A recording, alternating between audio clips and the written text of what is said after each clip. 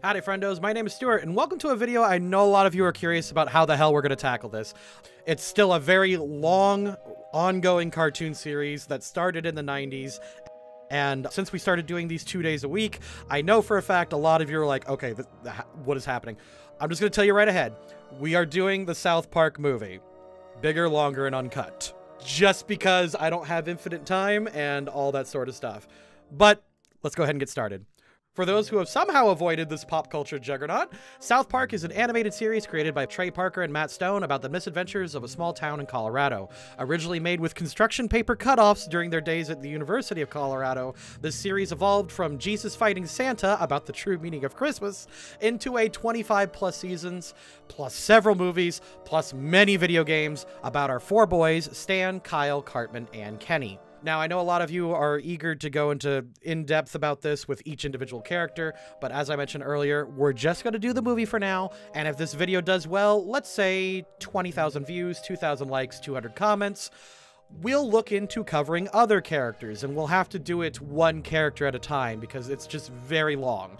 I can't guarantee what date or what method we'll do it in, but we'll do our best. I can promise it. I actually really love South Park, and I really want to do it. So we'll do the four boys as individual videos, but we can also do Butters, Craig, Tweak, and some of the others as we go into this, or the girls and adults, whatever. There's a lot of options for a lot of episodes, but this is kind of the test video to see if you guys are actually interested. So if you want us to determine the absolute craziness that these boys and the other characters get into, I need you to obliterate the like and subscribe button, do all the things, share the bell, send the bell straight to hell, actually. Send it right down there with Kenny.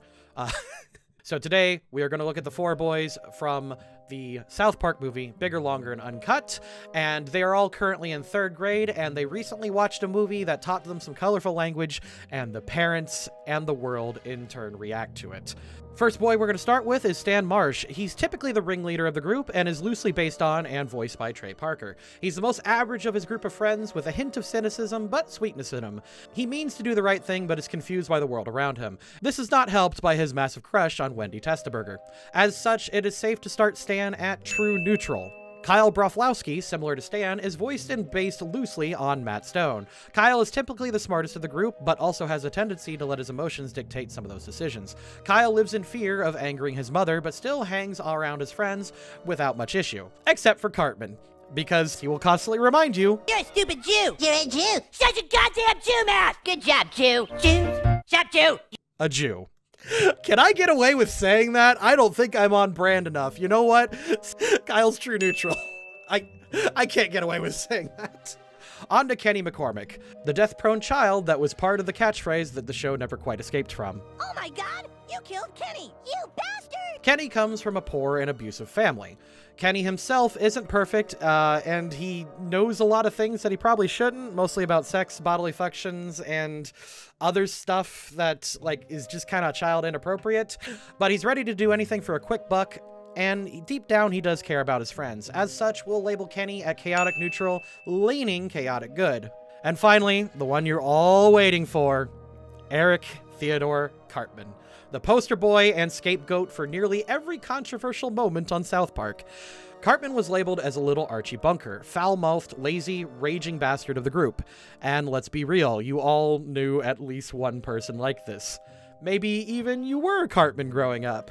And while we don't see the full scope of his evil in this movie, Cartman is downright sociopathic, creating dozens of harebrained schemes to earn money or revenge. This guy will spend thousands of dollars and ruin countless lives to either get free ice cream or trick his friend Kyle, because he's a Jew.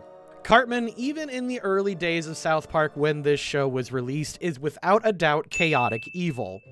And with that out of the way, let's go. However, before we go, did you know that you can watch the next 3 alignment videos ahead of schedule by becoming a channel member, a patron, or a Twitch subscriber? Whichever one is most convenient for you, you could just go ahead and do that. Becoming any of these premium members gives you access to the next 3 alignment videos on your select platform and gives you a spot at the end credits of our alignment videos and gaming videos. Each membership also gives you access to another unique set of benefits. YouTube Premium gives you access to stickers and emojis not available anywhere else, and sometimes a 4th bonus alignment video. Patreon gives you access to monthly wallpapers, lore packets, and access to the uncut archive of our D&D campaigns. And Twitch gives you access to a different set of emote stickers and access to our entire streaming library. If you're especially ambitious and want to collect all 3 Infinity Stones of the Loading Crew, this gives you access to a special title in our Discord.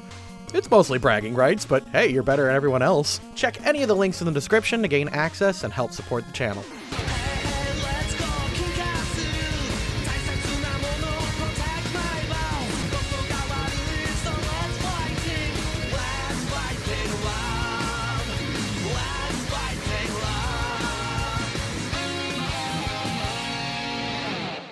With a full Sunday ahead of him and the Terrence and Phillip movie out, Stan goes to collect his friends. Stan asks his mom for money politely. Kenny decides to skip church, which I'm sure won't cause any problems. Kyle kicks Ike twice and then lies to his mom about where he's going, having to drag Ike along to keep cover. Cartman, who was just eating and watching TV, joins in too. Lawful good for Stan, chaotic neutral for Kenny and Cartman, and bizarrely chaotic evil for Kyle. What do you mean, no? You have to be accompanied by a parent or guardian. When the boys arrive and learn that they can't see an R-rated movie, most everyone is ready to pack it up. However, it's Stan who decides to pay a homeless man to act as their guardian so they can get in. Technically lawful evil. I know. Shut your fucking face, Uncle Fucker. I think my parents were onto something when they said this show corrupted us. I literally sang this song on my bus with my best friend as loud as possible while we were in middle school. Nat 20 song, by the way. Sweet! You bet your fucking ass it was! After being exposed and learning some very colorful language through a Nat 20 song, the boys take it to heart, not giving a rat's ass about the ticket seller's discovery of the truth. The boys lord over the other kids of their new linguistic skills. Chaotic neutral. Also, extra ding for Stan for trying to talk to Wendy and it not going well. He also meets Gregory and tries to one-up him with seeing the movie, something he's uninterested in. True neutral. Shut your fucking face, Uncle Fucker! You're a boner-biting bastard, Uncle Fucker! The next day at school, the boys accidentally reveal their new vocabulary skills in front of their teacher. This does start an argument, which I'll give the boys a chaotic neutral, but Cartman is getting some extra dings because... Now in trouble, the boys try and fail to hide where they learn how to swear. Cartman in particular folds like a card table and blames Terrence and Phillip for warping his mind, unintentionally causing the plot of the movie. Neutral evil for Cartman, chaotic neutral for the boys. By the way, neutral evil for Cartman because he created the scapegoat with Terrence and Phillip. You should have seen Kyle when his mom showed up. He was scared out of his mind. Shut up, Cartman. No, dude, I'd be scared too. Your mom's a fucking bitch. Waiting in line, Stan tries to get advice on how to talk to Wendy.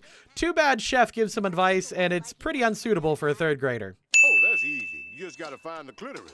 I said this shit is unsuitable for 3rd graders. TikTok. Yeah, I'm going there. I don't fucking care. Forced into a rehabilitation program and another fun song, the boys learn that maybe they don't have to swear and they could use their other words. Too bad they all immediately go back and watch the Terrence and Phillip movie. Chaotic neutral? I'll bet you $100 you can't light a fart on fire. After seeing the movie, Cartman and Kenny getting into an argument about setting a fart on fire, Kenny, upon finding out that he'll get $100, goes for it and sets himself on fire. Cartman is actually relieved since he didn't have to pay the money in the first place. Chaotic neutral for Kenny, neutral evil for Cartman.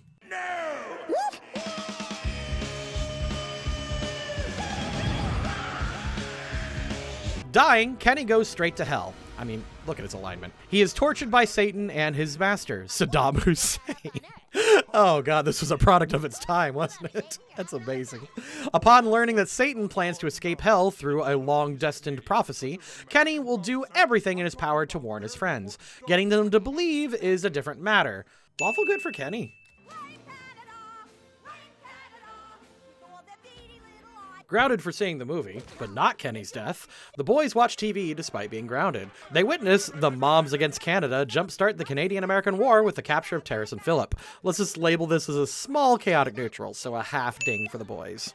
I'm getting pretty sick of him calling my mom. Well, cause mom's a bitch, she's a big fat witch, she's the biggest bitch in the whole wide world. Frustrated that his friend's mom caused a war and Kyle won't stand up to her, Cartman decides to vent in a glorious Nat 20 song.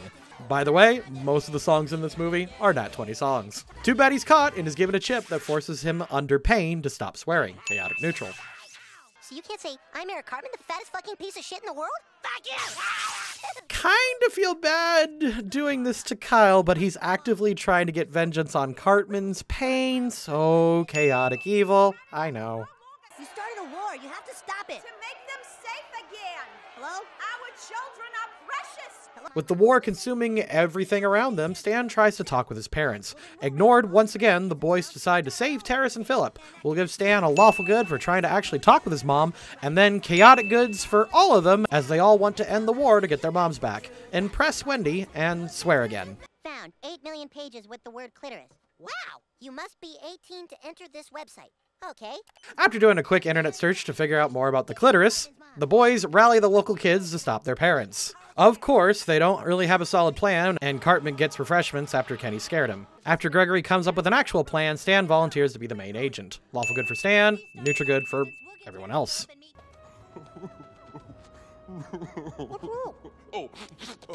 Spotting a dejected, heartbroken Satan, Kenny gives the guy some advice to believe in himself and not get walked over. Dude's not even fazed by giving a relationship advice to the Lord of all evil. Too bad Saddam seduces Satan with another earworm. God, this movie's soundtrack. Lawful good for Kenny.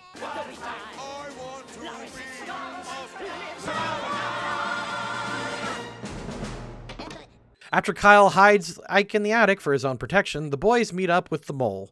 Despite the consequences of being grounded for 2, or God forbid, 3 weeks, the boys commit. Kyle and Stan serve as a distraction with Big Gay Al, while Cartman is asked to turn off the power. Too bad Cartman is scared away by Kenny, warning him that the end is near. The 3 boys get a single neutral good ding, with Kenny getting another lawful good, Stan and Kyle getting 1 more neutral good, and Cartman getting a chaotic neutral. You can't kill Terrence and Philip. If they die, Satan and Saddam Hussein are gonna come take over the world. With the plan down the crapper, Stan and Cartman publicly stand up against their moms. Even with the war now in full swing, Cartman even jumps in and saves Terrace and Philip, messing with his V-chip. Lawful good for Stan and Cartman, but neutral for Kyle, as he's too scared to stand up. Philip, wait! We have to get you to the rendezvous point. After nearly getting knocked out, Stan finally finds the clitoris. God. Reaffirmed to believe in himself, Stan confronts the adults with the other South Park kids. Cartman and even Kyle stand up with them, with Kyle calling out his mom about everything. Lawful good for all the boys minus Kenny. Holy shit, dude! With the prophecy fulfilled, thanks Sheila, Satan, Saddam, and Kenny all escape hell, with Saddam ready to rule the world. Too bad Saddam didn't realize Cartman has gained new mastery over his damaged V-chip, with some hilarious swearing. Chaotic good for Cartman. Yeah, I had to do that. And I'm gonna give him a nat 20 scene because this is just really funny.